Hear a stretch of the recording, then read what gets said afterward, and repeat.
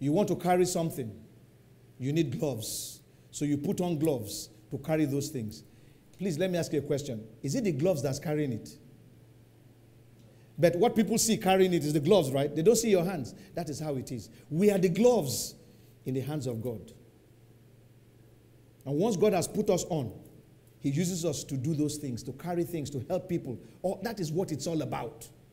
It's not to come and tell people that, oh, I have the power. What power do you have? If all we are doing is to bring people under a roof to show that power, we have not done anything. Go out there. Go to the streets and show that power if you really have it. Meet somebody who does not deserve, somebody who wants to kill you, and show him kindness.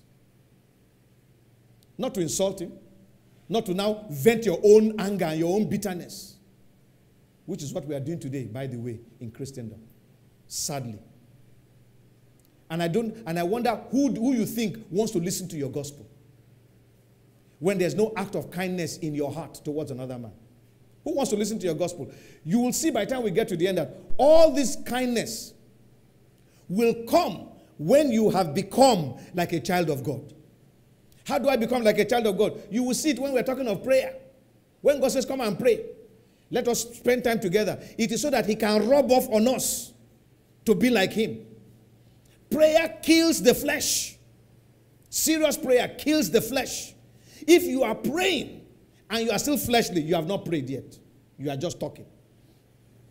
The reason why many of us are still fleshly is largely because our prayers are self-focused, self-centered. You go to God in prayer and seek His face concerning your life and see Him begin to talk. He will tell you the things. This way, you spoke to that person that way. That is wrong. Go and apologize. He begins to break you down. The people that God will use are people that He will first of all scatter.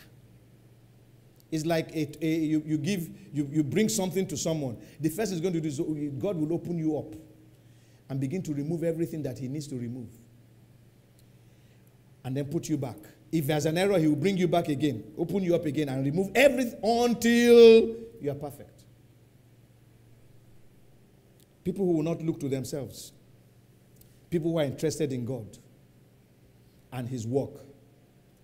I thank God for what Emmanuel shared much earlier. Because that is the key.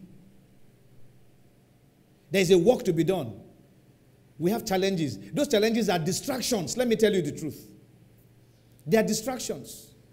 God will deal with those things. You commit your ways to God and commit your life to Him. Be a born servant.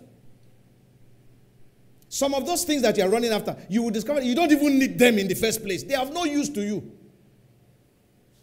But because somebody in the world wants them or has them, that's why you say you want them. Brethren, honestly speaking, we need to be like the Lord Jesus Christ. Because there were many things that happened in His time. And He manifested the person of the Father. The Bible says, no one has at any time seen the Father. The Son, He has what? Revealed Him. How did the Son reveal Him? By His acts, by His deeds. He revealed this is the Father.